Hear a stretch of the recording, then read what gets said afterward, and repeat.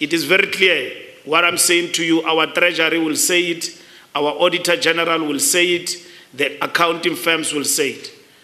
To say that our government is involved in transferring an amount of 10 million rand to Dollars. Yeah, dollars or millions. It's the same.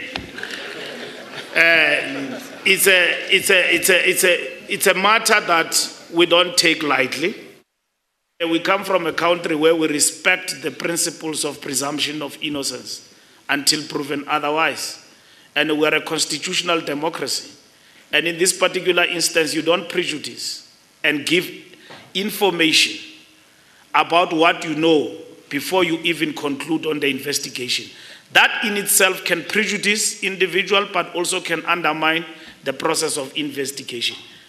We are not, and we have never acted in Hollywood, so we are not used to these things. But generally, it's a smear campaign equally. You know, to say that somebody was having a bag of 2 million or what, 10 million US dollars. I don't know 10 million US dollars. I've never seen it with my eyes, but I hear it can fit in a suitcase. Is it a briefcase?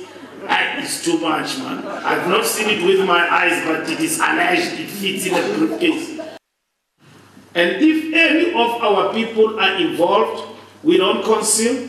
Processes that bind us between the two nations must be followed. The same as they've gone to Switzerland in terms of collaboration, FBI and all of that, arrested people at FIFA, we too must be respected.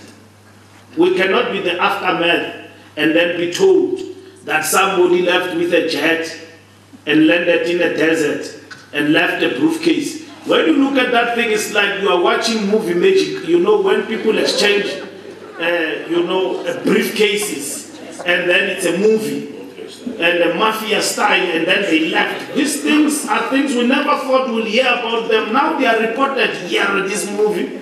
I don't know what will it be called, but the movie is coming here. So, and we are told that we are the main actors of this movie.